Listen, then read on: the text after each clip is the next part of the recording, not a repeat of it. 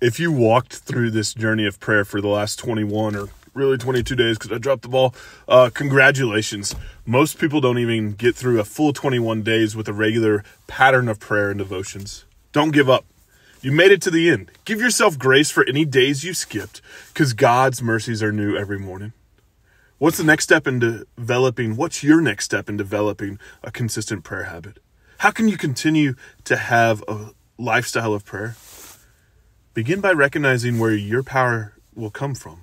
A vitalized prayer life is more extensive than our own ability, so ask God and trust Him to give you the best gift, and this gift opens your heart to delight in Him. How much more will your Father in heaven give the Holy Spirit to those who ask Him? Scripture says to us, so invite the Holy Spirit in. Let the Holy Spirit guide your prayer life. A vitalized prayer life will have its up and downs, but stay with it. Sometimes it feels like work, and other times it's the most joyful activity in the day. Richard Foster says, we today yearn for prayer and hide from prayer. We're attracted to it and we're repelled by it. He goes on to say that real prayer comes not from the gritting of our teeth, but falling in love.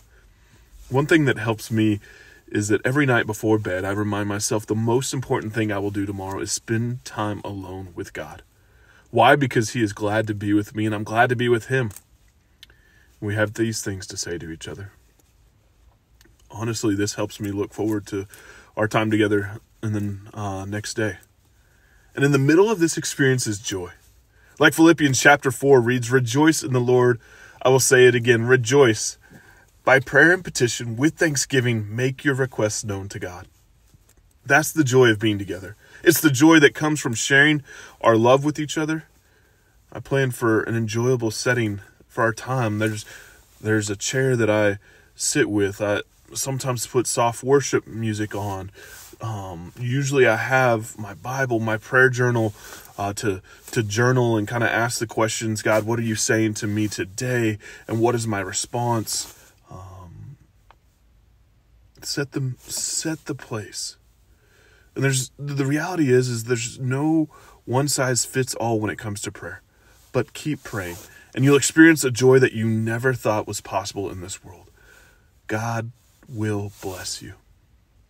Today, I want to challenge you to think, what is one habit you can place in your life to maintain that consistent, joy-filled prayer life?